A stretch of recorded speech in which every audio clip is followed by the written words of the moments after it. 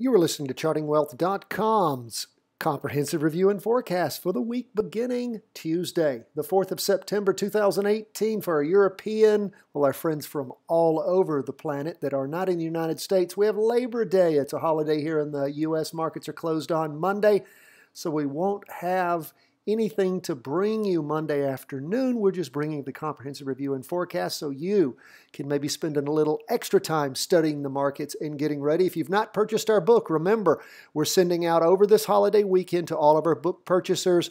We are sending the short chart training that we have. If you're interested in being able to learn how to read short charts, like the 2-hour chart, if you want to do some shorter chart practice, we've got a great training for you. Everyone who purchases the book will receive it. If you've already purchased the book, you don't have to buy it again. You'll be getting it. If you've not, you need to buy it this weekend. And if you are out of the country, the kind of software that we have doesn't allow you to actually pay there. Let us know. We've got instructions we'll send you on how you can pay and receive your book overseas. We will just email us, chartingwealth1@gmail.com.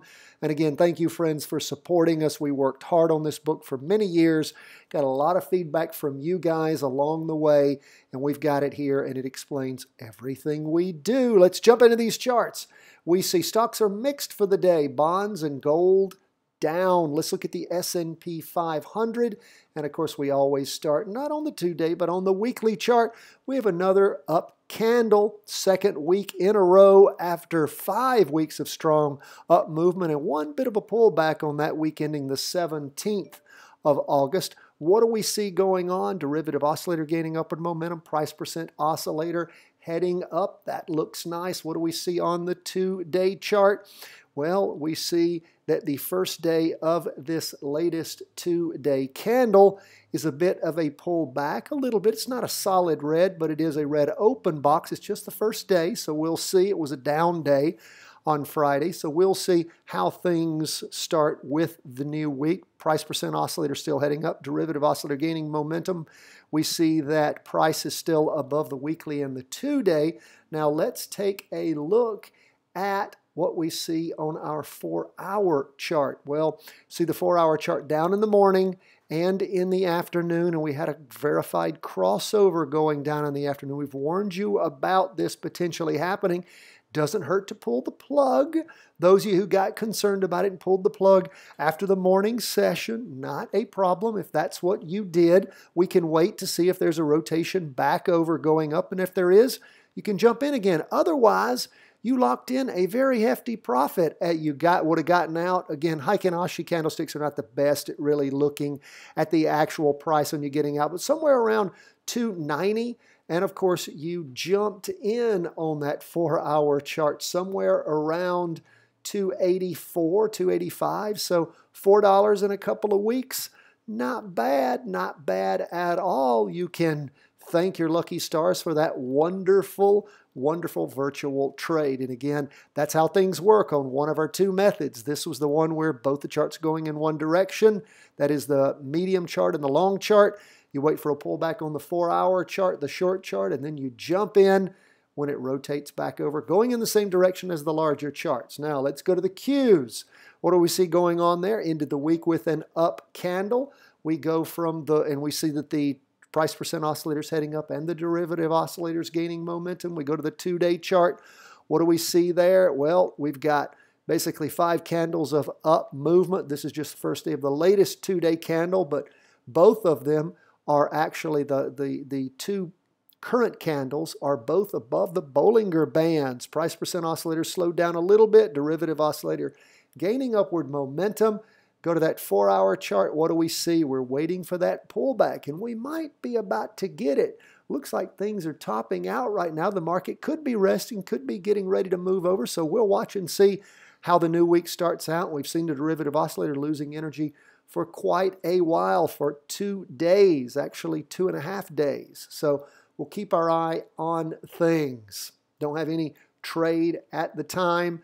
We haven't had the pullback yet on the 4-hour on the Qs. What do we see on 20-year bonds? Well, we had 2 prior weeks of strong up movement. This week ended with a red spinning top, means indecision tending down. Price percent oscillator is flat. Derivative oscillator up a little bit, but tiny. So again, perhaps after these 2 weeks of up movement, that is ending. Haven't had a crossover yet, so we still have the weekly chart in a confirmed up movement. What do we see on the 2-day? Hasn't crossed over yet. Derivative oscillator losing momentum. Price percent oscillator heading down, but a green spinning top so far. Indecision tending up. We'll see how that plays out on Tuesday when that candle closes. We go to the 4-hour chart. What do we see there? Up in the morning, bit of a pullback in the afternoon.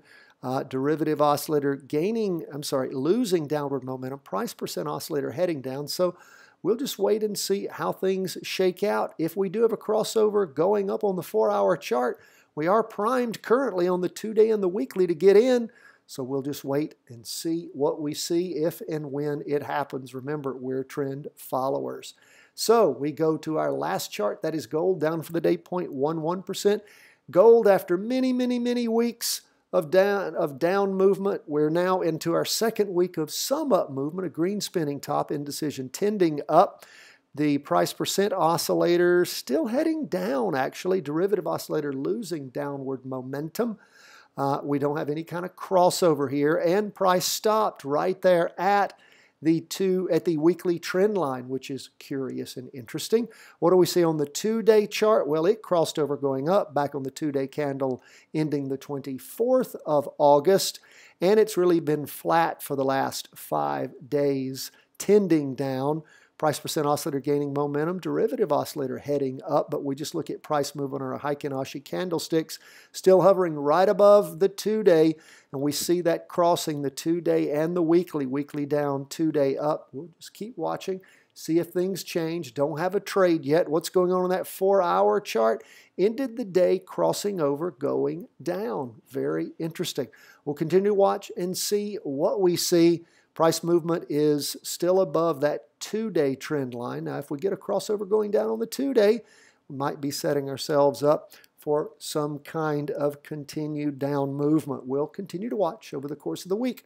Buy our book over the weekend. Get that special training.